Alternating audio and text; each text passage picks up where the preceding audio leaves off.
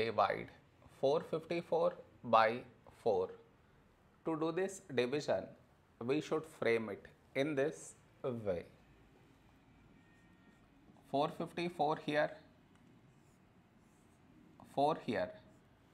This is your step 1. Next, here we have 4, here 4. When do we get 4? In 4 table, 4 ones 4. Now we should subtract, we get 0. After this, bring down the beside number. So 5 down, so 5. A number close to 5 in 4 table is 4 ones 4. Now we subtract, we get 1. After this, bring down the beside number. So 4 down, so 14. A number close to 14 in 4 table is 4 threes 12. Now we subtract, we get 2.